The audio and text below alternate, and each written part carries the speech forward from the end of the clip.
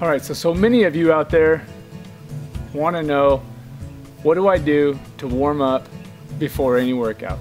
Well, today I'm going to run through it for you. First thing you're going to do is 10 prisoner squats. This is done by lacing the hands behind the head, pinching the shoulder blades, and then dropping your butt below your knee so the crease of the hip is below the knee, and standing back up. So the next thing you're going to do is 10 quick jumping jacks. Just make sure your arms stay straight, touch at the top, and don't lollygag, get after it pretty quick. Next thing is going to be seal jacks. Seal jacks are just having your arms straight out in front of you and whipping them back, just stretching that chest. Foot work stays the same. And then you're going to go right into a coordination check where you're going to cross your arms and your feet and alternate them as you cross them. 10 of those too. The next thing you're going to do is a low pogo. We're just warming up the Achilles and the calves, and you're going to do 10 to 15 of these, and then right into high pogo, which is just a higher demand on the calves and the Achilles, and do 10 to 20 of those. The next thing we're going to do, I call a Frankenstein walk to a ground touch. So you're going to kick your foot up, touch it with your opposite hand, and then go down, touch the ground. This is going to help you with stretching that hamstring, just a dynamic stretch for the hamstring, and then also going to help you with your balance. Go down, touch the ground. Try not to touch that foot that you're swinging between each rep. Try to just keep that foot off the ground for 10 reps. Make sure you do both sides.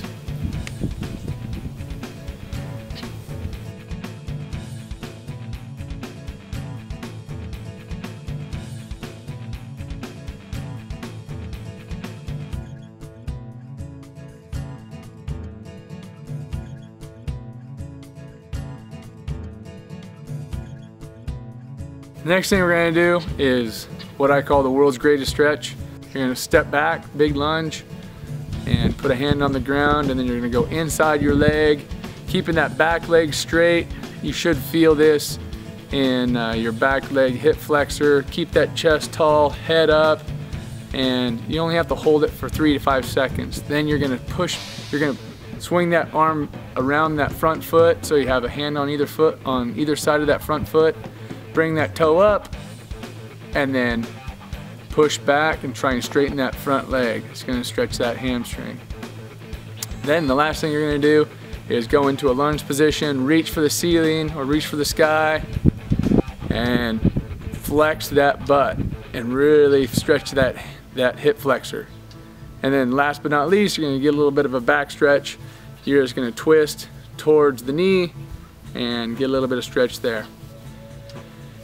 Then just switch. You want to do each side 2 to 3 times. I suggest the more warm up, the better.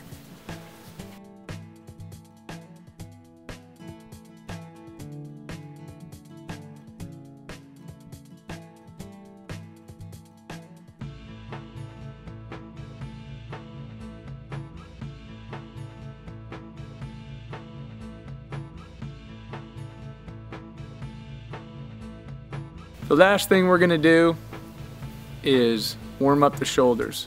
Now the important part of this is you want to make sure you keep your shoulders back and pinch your shoulder blades together and pull your shoulders away from your ears. Okay, you don't want to be in a shrug position when you're doing these arm circles.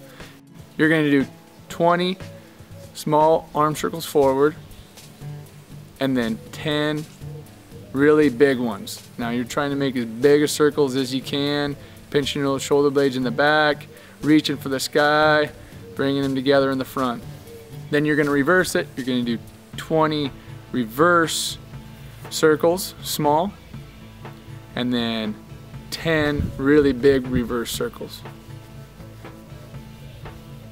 The last thing you're going to do is you're going to reach for the sky, and you're going to do 20 circles inwards and 20 circles outward.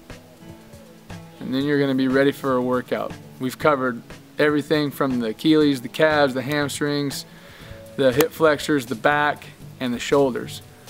It takes about 10 to 15 minutes if you whip through it. and then you're ready for any workout. You should be primed for any workout.